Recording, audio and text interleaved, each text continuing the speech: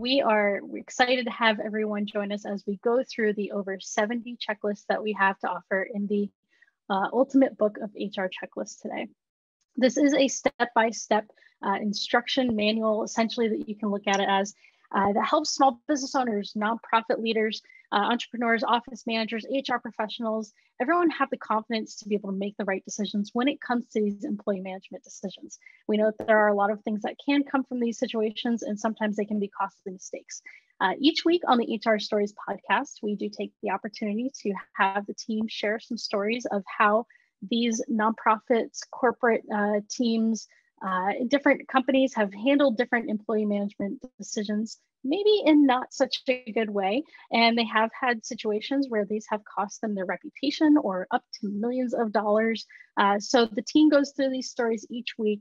And we have been wondering and talking as a team, how do we come up with a powerful yet simple resource for individuals with HR responsibilities so that we can make sure that the right decisions are happening when it comes to employee management?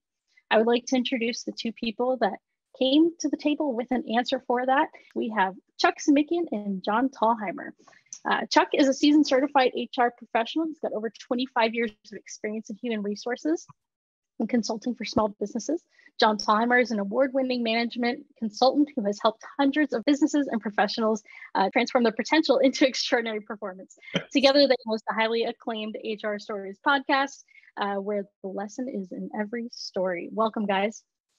Thanks, Samantha. Folks, I am Chuck Simikian. And I'm John Thalheimer. Welcome. I'm glad you guys are here today.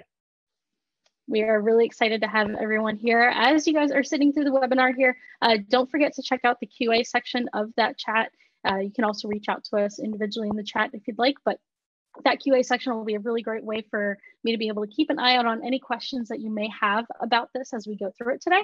And we also will be taking the opportunity to answer those questions as we go throughout or at the end, as long as time provides. And everyone here today, big important part of this, will be getting a recording of the webinar and a chance to purchase the resource guide at a 45% discount. So don't miss out on that.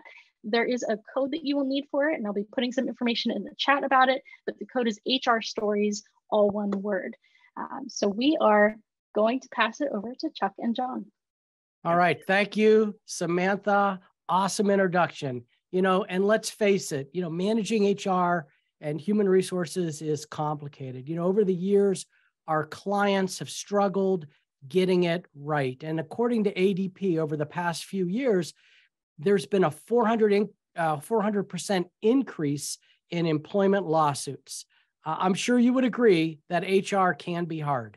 But does it have to be, right? So working with small business owners and nonprofits, I keep wondering if there was a way to make employee management side of the business simple enough so that my clients had the competitive advantage, yet powerful enough to keep them out of trouble. Yeah, it's been frustrating for HR professionals for a long time. And don't forget the managers and leaders of organizations as well. Yeah. Hey, John, do you remember when we first started looking at this problem? I do. I wanted to write a book, and you told me no one would read it. Oh, it hurt. But listen, right? How many times have you purchased a business book or a reference guide and either never opened it or first read the first few pages and never got back to it? Yeah. Boring, really, truly. That was the one thing I was adamant about. I wanted our resource guide to be something that people would use. Yeah, all right. I agree. I end up in the long run ended up agreeing with you. But we wanted to create a tool for small business owners, entrepreneurs, nonprofit leaders, HR professionals who just don't have time to read a book. Yeah, even as an HR director, when I was in those corporate HR days before being a consultant, I needed answers. And sometimes I needed instant and quick answers. And there wasn't a lot of time to surf the web and sort through that clutter. And those of us that have been in HR or small business, when we look for HR answers on the web and we try and Google it, what do we find? We find a lot of clutter. And so I certainly didn't want to run up charges from the employment attorney. And eventually I might need to call that attorney. But I thought, geez, if I could get a base of knowledge, a base of understanding, I would at least save some time some money, and of course, build confidence in my stakeholders, my boss and the others that I supported that depended on me. So I certainly understand from personal experience that HR, anyone that with HR responsibilities need something that they can open up and use right away. And honestly, when we had this conversation, I didn't think we were going to find a solution. I just didn't know if there was a solution out there that we could present, that we could actually build, until you reminded me of the Checklist Manifesto by Atul Gawande and how he talks about using checklists to solve complex problems. Yeah, that's a great book, folks. The Checklist Manifesto. I'm not a big business book reader, but if you listen to it on audiobook, it's fantastic. And I got to say, after reading that book, and I kept thinking about HR, and I thought, what could be more complex than managing employees and, of course, the HR side of things, because you can make mistakes. You cannot remember everything. Yeah, Chuck, over the last 5 years, I've had my own management consulting. I've been really focused on the people side of work. And I've been trying to figure out why some employees are successful and some are not. And what I've finally done, I finally reached this conclusion, and you and I have talked about this many times. It's about the ability to make the right behavioral decisions in the moment, right? Let me say that again. It's the ability to consistently make the right behavioral decisions in the moment. And there are 5 different factors that influence our ability to make those decisions: knowledge, ability, guidance, energy, and systems. The hidden power lies in the ability to have our employees make those consistent decisions. To do this well, we need to have the right systems in place.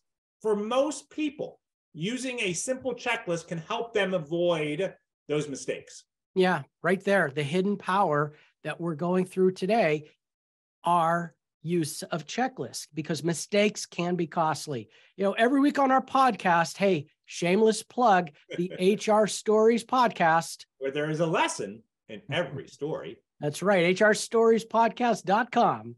We talk about organizations that made a mistake, and it ends up costing them thousands, sometimes millions of dollars, and their reputation. They end up as front page headlines on the Department of Labor News, the EEOC News, or even the Nightly News. And most of these mistakes or situations could have been fixed if they had a process or a system in place. Yeah, I totally agree with that, Chuck. And I kind of listen to those stories again as I go back and listen to them in the past. I just go, oh, if they had just done this one thing. The one story that stands out to me, and so much that we used it in the forward of our book, is that I got a call from one of my friends. She was an HR director at a company, and I think like maybe 75, 150 employees, somewhere in there. And she said, John, you're never going to guess what happened to me. And I said, uh-oh, what happened? She goes, well, came into work this morning, and the CEO was standing in her office, which is just never a good sign, right? If you're sitting in your office and you walk in and there's the CEO, never a good thing. So I'm like, what happened? She goes, well, the night before, one of our HR managers had to terminate an employee. Now, this was something they had done before. They'd done it as a team. Each HR managers had a chance to do this. And so it wasn't something out of the ordinary. And so I asked, so what happened? She goes, well, the HR manager forgot to let IT know that the employee had been terminated. And so somehow the employee's at home at night and figures this out and decides to send this scathing email to everybody in the company, including the CEO, telling them how bad the CEO, how bad the company was, how terrible things were, all this kind of stuff. And so as we were having this conversation, Chuck and I were kind of in the process of putting the checklist together. And I said, do you have a termination checklist? And she said, no.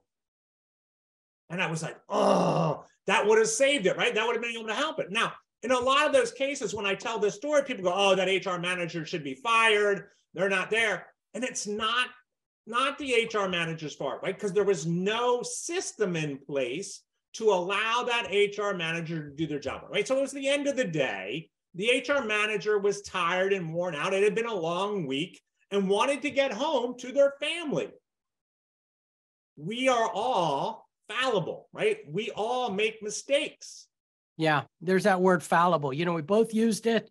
It's a nature of human fallibility that we can and fail to do sometimes what we set out in the world to do. But think of it this way. There may be a number of reasons why we fail, and some of these reasons we can't control. Some things as HR, as small business owners, whatever we're doing, things just come out of left field.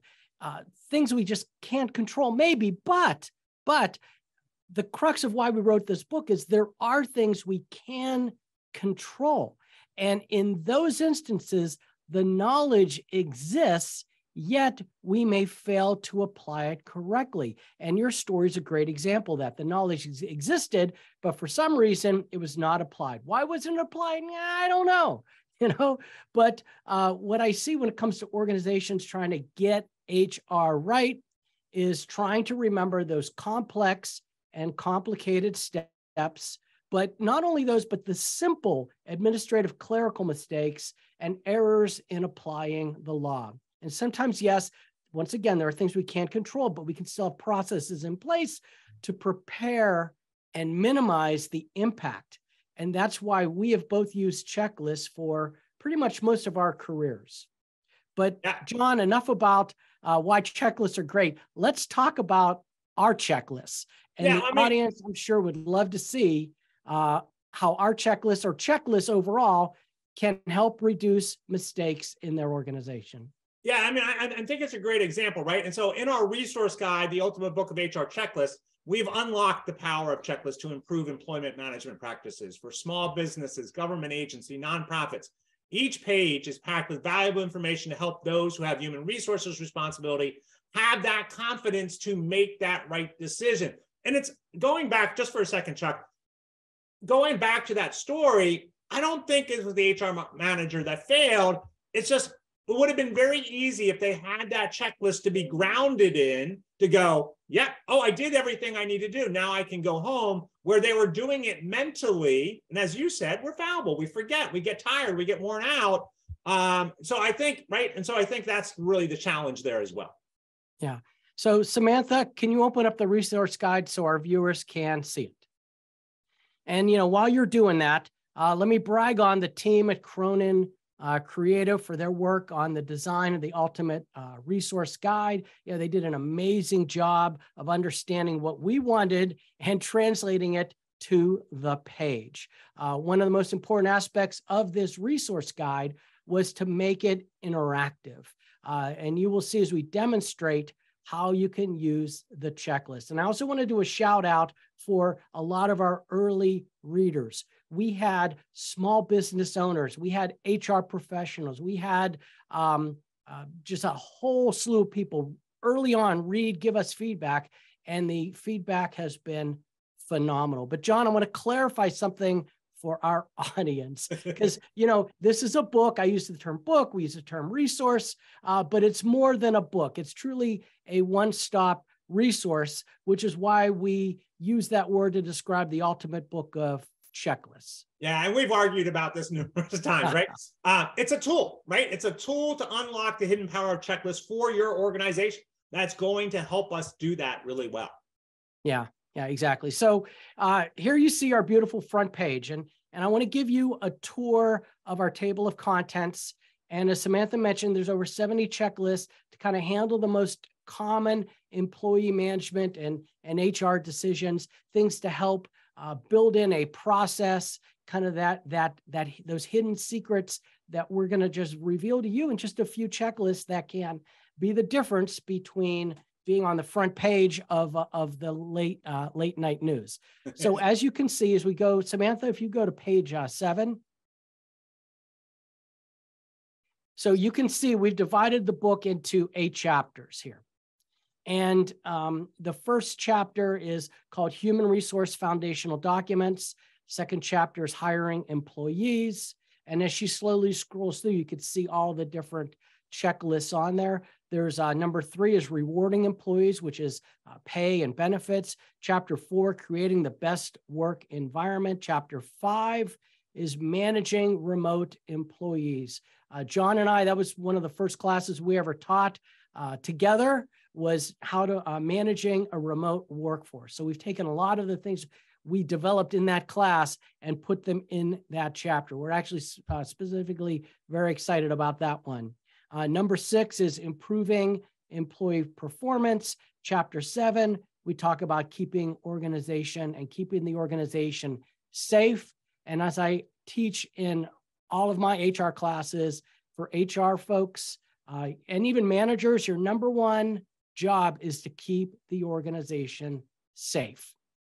And then, of course, number 8, reducing organizational risk, self-audits. And one of the my favorite things to do, and Samantha, if you go to the appendixes, especially Appendix B, there are 2 alternative checklist groupings in the back of the book.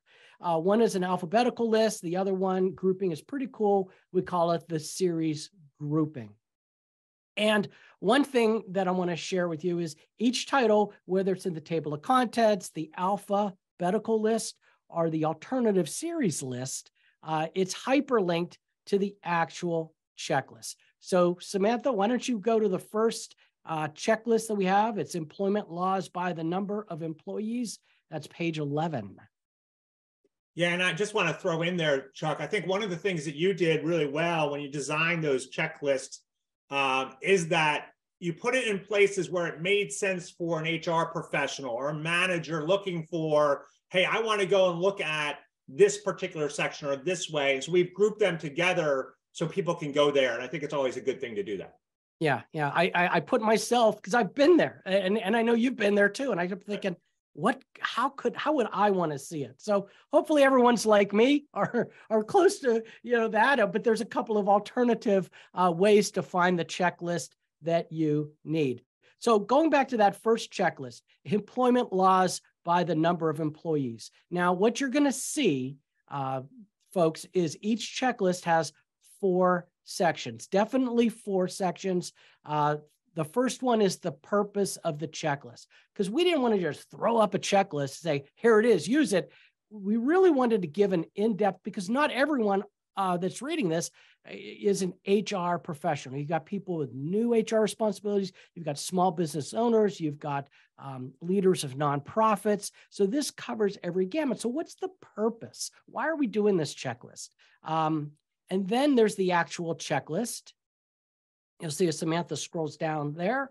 And then, and we're going to come back to this, folks, in a minute, but scroll on down, Samantha, we actually put a section in there called legal concerns and resources. We looked at each checklist. We thought, okay, what would be the legal concerns with that particular subject that our readers just need to be aware of? And there's so many that we can't list everything, but we thought we'd give those resources. And specifically with this checklist, well, John, I know your idea was to make sure that people had the information, because it's not just federal law, but there's a lot of state and local laws too.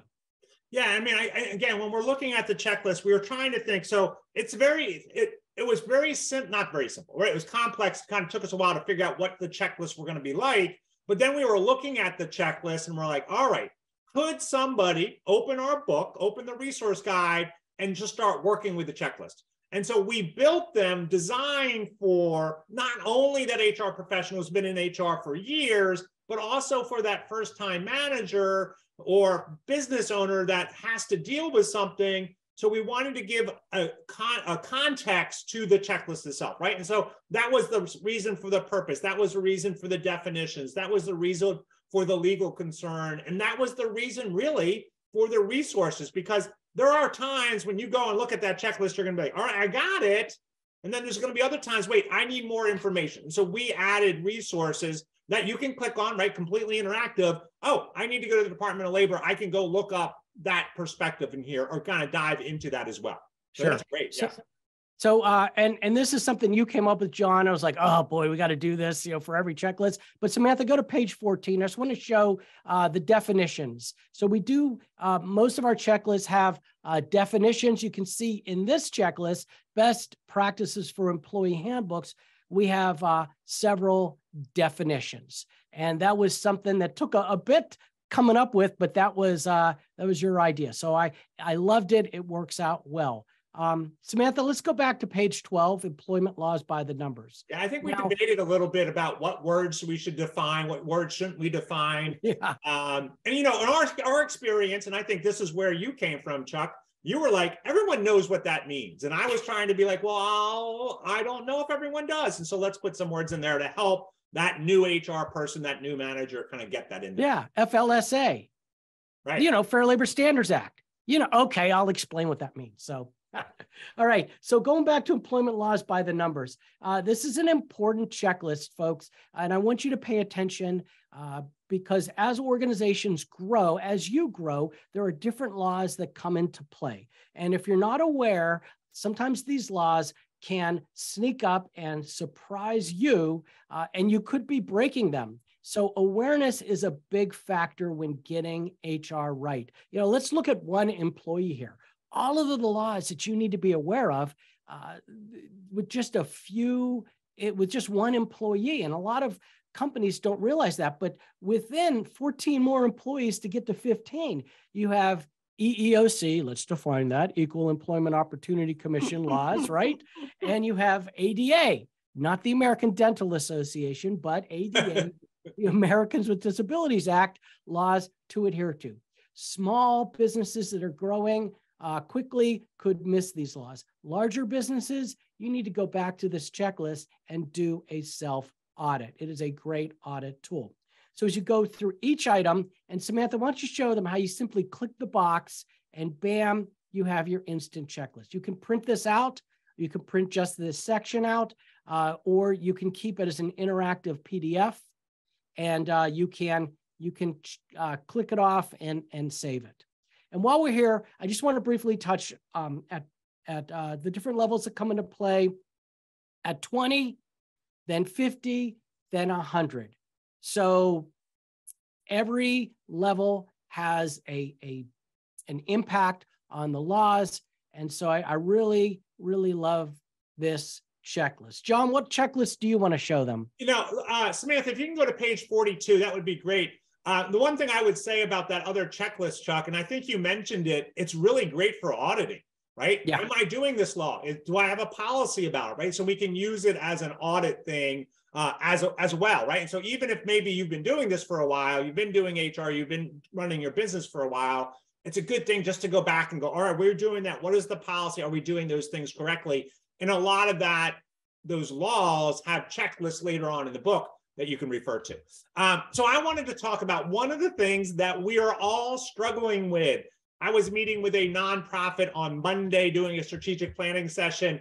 And one of the things they said is they're having troubles with their workforce and getting enough people to do what needs to be done. They want to expand. They want to get have a bigger footprint I'm in Tennessee, in the Tennessee area, but they can't do that if the workforce isn't going to allow them. And so one of the checklists that we did is the hiring checklist, right? The hiring employee. Hey, Samantha, scroll down to page 46. And as she's doing this, she's going to do this a little, not too fast, but she's going to do it right. And so we're going to go through, sorry, Samantha. And so one of the checklists we have in there, and I'm not going to go through it today, but is the remote hiring checklist. Remote hiring is different than hiring locally. And so what are you going to do? How are you going to make sure that you're getting those people right? And what we're finding is more and more companies are doing the hiring process online, hiring people on remotely in a virtual world, and then having them come to the company. And so how do you do that? How do you make sure you're getting the right people becomes really important. We want to make sure that we address that. But on page 46, it begins our hiring process checklist, right? And it's our guide to improving your hiring process strategy and ensuring you don't miss any of the essential steps, right? Because if we miss an essential step, it could cause us not to be able to hire that person right away. It could cause us to follow under the EEOC discrimination laws, or maybe the Department of Labor, maybe even the IRS, right? So you want to do that, right? So the checklist has definitions of HR speak. As we were saying earlier, Chuck and I had lots of conversation. Is that our HR speak, or is that common knowledge in the business world? And so we kind of try to fall onto the side of, well, if maybe we think somebody might not know it, let's add it in there. So you can see there's definitions in there. All right, so Samantha, let's go to page 47. So the hiring process has been broken down into different stages, including the prep work, right? And so the prep work really, when you're hiring somebody, starts with the job description checklist. And so my advice to you is, when you get the book and you're going to do a job posting, go to the job description, make sure you're completing the job description checklist first, and then you're going to advertise the opening. And in my classes and all my workshops, and when we're talking about job postings, we really do this little exercise where I have people write a job posting right there on the spot. And it's interesting because a lot of people will say, oh, my job posting, I'm going to tell people I have great benefits and great pay. Sure, important, but really that job posting is a mini marketing for your company, right? It's the mini marketing brand. It's a marketing segment for your company that you're going to get out there, right? And it really should answer this question. Why should that candidate work for you? Why should that candidate work for you? It's no longer enough to have good pay and benefits. We know that, right? We have good pay and benefits, and we're still not finding enough people. People are looking for flexibility, and they're looking for purposes when they're hiring their job. They want to work for a company they're going to feel good about, that has the flexibility they need, right? And so then the next step is the reviewing the resume and applications to see if the right experience compared to the job description. Again, job description plays a role out there. And then on page 48, we break the interview process down into several steps. Getting interviews right so that you're not unintentionally discriminating during the process, and that you're finding the best candidates, right? And doing that as well. We hear a lot of times through HR Stories podcast, we find a lot of times companies are not hiring people the right way, and they're accidentally or unintentionally discriminating against people because they're not processing it the right way. They're not doing it, and they're allowing individuals in the interview process to be discriminatory or ask discriminatory questions as well. And so I've been talking to, Chuck and I travel the country, and we talk to HR directors, HR managers, and recruiters. And they all agree when it comes to the interview process, you should be asking behavioral and situational questions. These questions are those questions that start with, tell me a time, give me an example, describe to me, right? We should be asking those questions on there to make sure they are fit for your organization. That's the fourth item on the checklist, right? You can see it on page 48, it's right there. Now, as we go to page 49, you can see we finished making sure that you have the proper instructions to hire the candidate, including things like, are you going to do background checks? Are you going to do drug tests? How are you going to do those and make sure that you have that in there as well? Hey, Samantha, is it possible you could scroll down to page 52? I would just want to show them. And I got to say, I am so excited that these things are included in the checklist. We put in there two questions, right? We put in two lists. One was the top 30 questions to avoid, and what are the top 30 questions you should ask? And this will allow you and give you some ideas of what questions you should ask, which questions you need to avoid.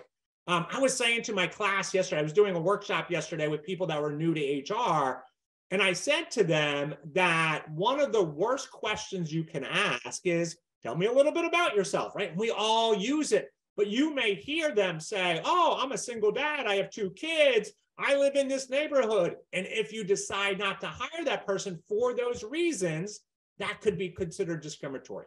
And so being very careful, not only what you're going to ask, but maybe the hiring manager, maybe the staff that's going to interview that person. Do they know what to ask? Now you can just print the list out and give it to that hiring manager, give it to that staff member, and now they have that on there as well. So Chuck, where do you want to go next? Sure. I actually do have a question real quick, if we can take a moment. Sure. Don't forget, everyone, to use that Q&A section if you do have any questions for us, just to make sure it doesn't get missed. But we have a question from Julie, who's kind of joining us from New Mexico here. How would I use the resources in the book? Yeah, that's a great question, right? And so as you'll see that in every checklist, we do have a group of resources that you can do. And what we did is basically, as we were doing our research for our checklist, when we were like, what we would do, here's how my process, and I think Chuck's process was very similar. we would be assigned a checklist. And so we would pull up and I say, oh, I already do that checklist. I've shown that to managers and HR professionals. I already have that checklist. So we would pull that checklist up, and then we would go, all right, where are the resources? Where am I getting this information from, right? What's that reasonable basis, we like to say in HR? And so I pulled that up and I'm like, hey, why don't we just drop this in as resources as well? So you can then go, oh, here's an article about the questions about hiring questions. Here's an article, or here's from the Department of Labor. Here's what they say about that. Or here's the information from the EEOC. So it's really a lot of great information in there for you as a new Julie, as a new HR person, or maybe a new manager, or somebody that's been managing for a while. It's going to give you more depth around the checklist and really kind of help guide you in there. And a couple of our early readers really came to me and said, John, I love the resources. There's times that I go through the checklist and I'm not exactly sure. And so I dive into the resources, and pretty much every single question has been answered for me. So that's great. All right, Chuck, I think we should kind of continue unless somebody Sure. So John, when we talk about, obviously we're launching our book today, folks, but we're also talking about the hidden power behind successful businesses. To have processes in place to avoid making mistakes is great, but sometimes things happen that you don't expect. And the key to success is being prepared, knowing what to do when things happen. That is so important. Yeah, right. And so what are you talking about, Chuck? I mean, we're perfect, right? Everything goes well, right? Yeah. Tell us Samantha, go to page 141. And those of my, and I see some names here, some names I definitely know, some HR folks, people I've worked with in the past. Some people love doing investigations, John, and some people don't. And I'm talking about investigations. Anyone that has that top HR responsibility, any small business without any HR support will at some point need to conduct a workplace investigation for any variety of reasons. And the way you conduct that investigation could play a huge factor down the line. Say, for example, it ends up in court. Like I said earlier, you can't remember everything, and you want to be consistent. And at times, emotions can be running hot. So we created a workplace investigation checklist that I have personally used over the years, and it is to help keep organized, and you follow a step-by-step approach. So just some quick basics. I know I know we don't have a lot of time, but Samantha, go to page 142. So when you do just an overall workplace investigation, there are 5 areas you need to consider. And in those 5 areas, number 1, you have to define the scope of the investigation. Have a plan. Don't just, run right out and I'm going to investigate. You really need to define some of these things. What's being investigated? Why are they being investigated? Then number 2, notify the employee under investigation. There are several ways to do that. There are several strategies with that, but we have those listed here. Number 3, you need to select an investigator. Maybe it's you, maybe it's someone else, a third-party neutral, but that is extremely important, as well as understand the interview dynamics when it comes to an investigation. And then finally, you have to wrap things up. A lot of times people forget about number 5, that wrapping things up. Documenting everything and making sure everyone is on the same page. That's a big one when it comes down to, I call it a message in the bottle, John, so that we may not be around 1 month, 1 year, 10 years from now, but if that ever has to come up, someone could just open up that message in the bottle and see all the documentation of what occurred. Yeah, and I know you do this, right? You've done this as a consultant a lot of times, come in and done that investigation, and this checklist is built on your experiences on there. But I know you and I had that conversation. It is a lot to remember, right? And so being able to go back to and not going, oh, I remember. I think a lot of times we as humans go, oh, I remember the process. And we sometimes forget, right? We forget, and then we forget an important step. And so again, the checklist grounds us in this case, an investigation, it grounds us. Oh, I got to remember to do that. Oh, I got to think about that, right? And so again, it gets us in there. So we're not spending our energy and our mind muscle on trying to remember everything. We have a checklist to go back. And so now we can spend our mind muscle on the actual investigation. So really good, Chuck. I love that. Yeah, absolutely. And look, I know we need to wrap up here, but I just indulge me just a minute here. Right. Just a minute. I want to share that having that plan is key. And I know there's a lot of people on this call today and in this webinar, but having an employee come in and sit and you're sitting thinking, oh man, I have to do an investigation. It doesn't happen that often. Having that plan is key to a successful investigation. And there is a specific type of investigation, like a sexual harassment investigation, that the EEOC, the Equal Employment Opportunity Commission, is going to want to see exactly what steps you took to handle the complaint. And you cannot miss a beat here. And that is why we went one step further and we created a special section on investigating a harassment complaint. So folks, I know we're running out. I just want to share, Samantha, go to page 133. You know, from my experience, I'm going to tell you, it is not easy going through this process. I've done it as an HR director. I've done it as a consultant, third-party neutral, going in and doing these things. But over the years, I've used these exact steps, this exact step-by-step formula to stay on track and make sure I don't miss anything. And I'm really excited to share that knowledge here with you today. It's great. And one of the things, and I hear it, Chuck, do you remember Becky Becker? And she was a facilitator that we worked with, and she would always say that we are responsible being able to show how we got our answers, right? So think back to that 7th grade math problem, right? Your teacher would be like, that's great, you got the right answer, but I need you to show me how you got to that answer. The same is for the EEOC investigations. The same is for making sure that when we're doing our work, we're documenting. Again, documentation and consistency are two most important things when it comes to employment management practices, getting those right. Yep. So that's all I got, John. Okay, well, that's great. Yeah, and thank you for doing that, Chuck. I think there was a great checklist, great couple checklists to kind of go over. So I think you're starting to understand what the power of checklists are and how they can be used to benefit us and our small businesses and government agencies and nonprofits. It really has been an amazing journey that Chuck and I have been on, and we feel really strongly that this final product is very powerful. Yeah.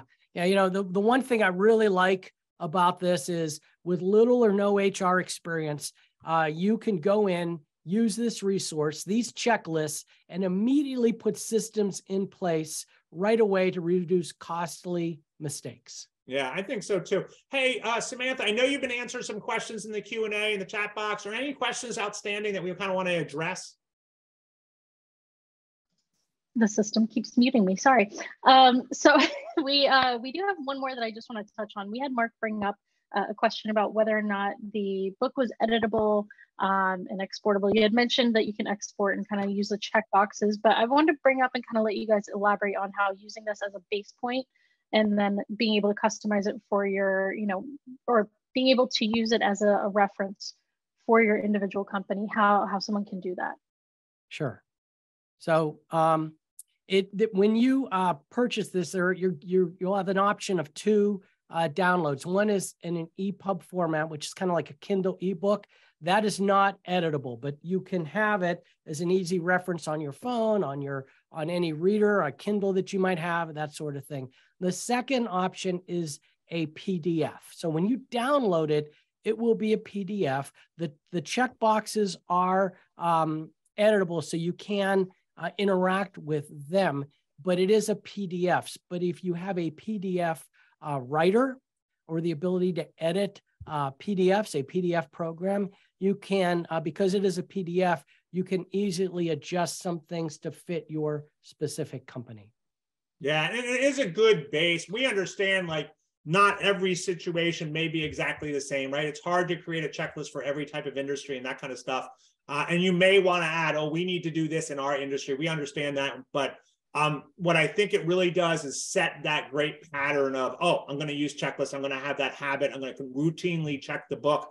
One of the early readers, and I forgot who it was, but she was like, I use this every day. Yeah. And I'm looking at it every day as a reminder. And this is somebody that's been in HR for, I think it was 20 years. I'm using it as a reminder to not only myself, but my staff as well. I think she was an HR director. Chuck, you can qualify that. Yep, she was. She was an HR person. And just recently we had someone from California that's actually a secretary in a SHRM chapter out there. She sent us a glowing email saying, I LOV love the book. But, you know, there are ways, like I use something called PDF Chef, by the way, to edit PDF documents. Are very inexpensive. And I found it to be very, very useful. But yes, people so far have loved the book in its current format.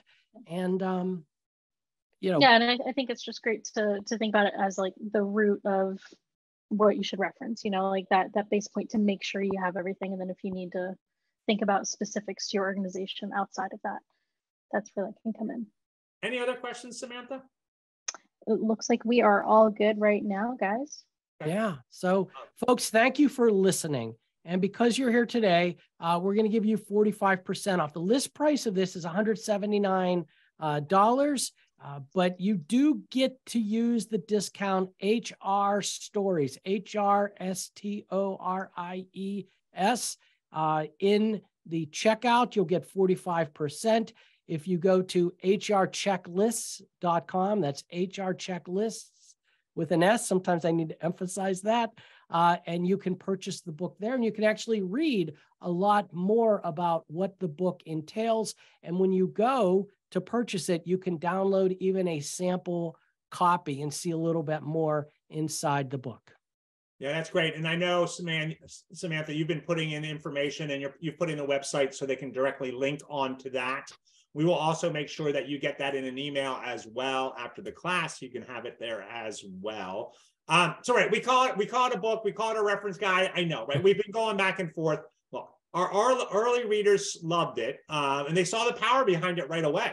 I was working with a nonprofit, and there was somebody that was a small nonprofit. I think they had like 150 employees, but they didn't have an HR person, and this person was the associate director and been given that responsibility.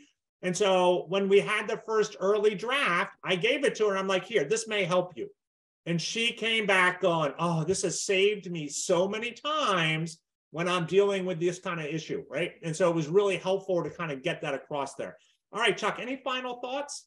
No, folks, hopefully you got some good information. Like I said, go to hrchecklist.com, click on buy the book. And in that section, there's an option to see more pages and actually download a PDF sample so you can play around and have a little fun as HR can be, right, John? Yeah.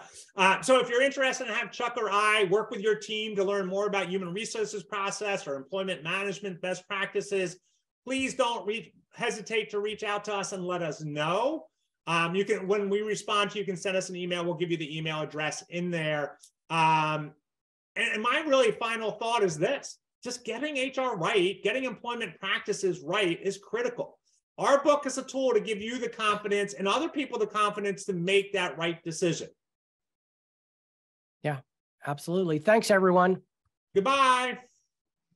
Thank you, everyone. This was brought to you by the team of HR Stories today. Make sure that you connect with us at HR Stories Podcast, listen to us each week, or go ahead and check out the HR Team of One community on Facebook. It's a really great resource for everyone. There's a lot of good discussion happening there, so don't miss out on that.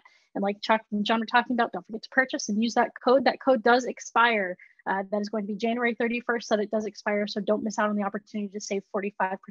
Thank you so much for listening today. Have a wonderful rest of your week.